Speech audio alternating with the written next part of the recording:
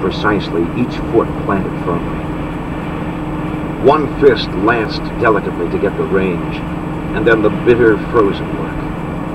A hard blow in the stomach, and Adam's hands dropped. Then 4 punches to the head. Adam felt the bone and gristle of his nose crunch. He raised his hands again, and Charles drove at his heart. And all this time, Adam looked at his brother as the condemned look hopelessly and puzzled at the executioner. Suddenly, to his own surprise, Adam launched a wild, overhand, harmless swing which had neither force nor direction. Charles ducked in and under it, and the helpless arm went around his neck. Adam wrapped his arms around his brother and hung close to him, sobbing. He felt the square fists whipping nausea into his stomach, and still he held on. Time was slowed to him. With his body, he felt his brother move